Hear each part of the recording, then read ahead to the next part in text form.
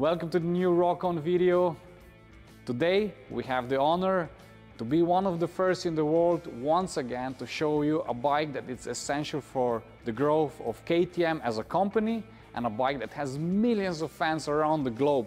I'm talking about the brand new 2024 KTM 390 Duke. It has a complete makeover. Everything is new, from the engine to the frame, the plastic, the TFT display, you name it. So we're gonna dive into all the features, and with no further ado, my dear rockers, here's the new bike.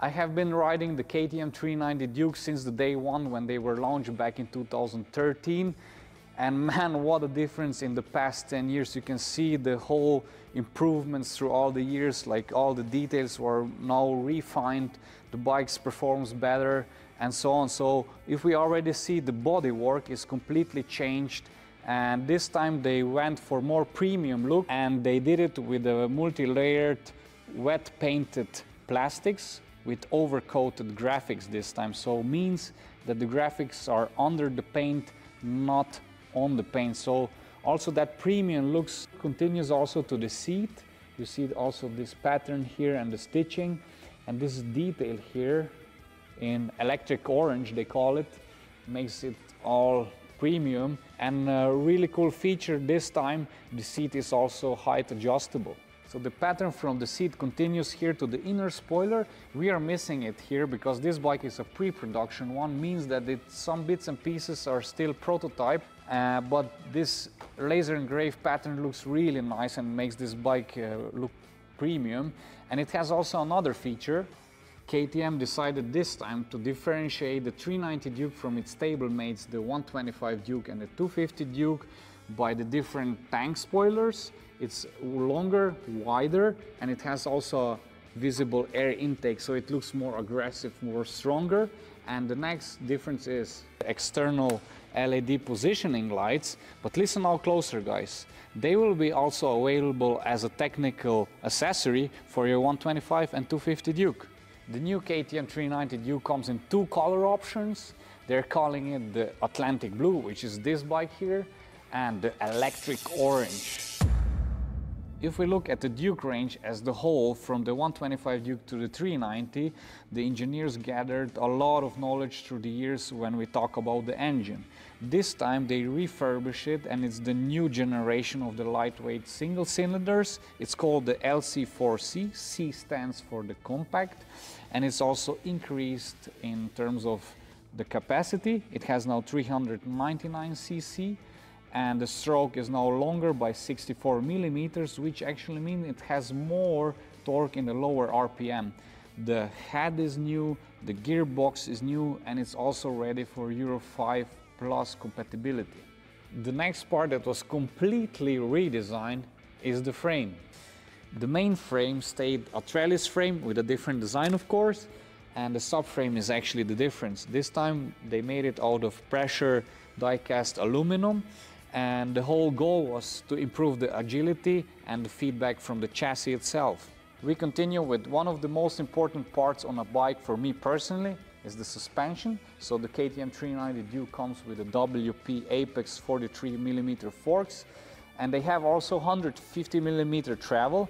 And listen now, guys, it has an open cartridge this time, which means adjustable compression and rebound with 5 clicks each.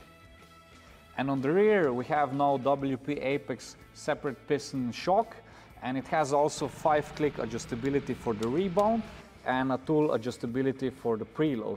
It has also a new triple clamp with a new offset, which improves also handling and stability for the rider.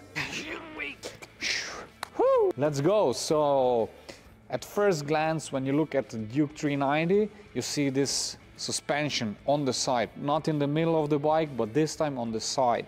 This was made possible with the new die-cast swing arm out of aluminum, and it has now an offset suspension, and the shape allows two new things. a freshly designed new muffler and a lower seat position. And in general, if you look at the bike, it gives it a more modern feel. Let's talk tech.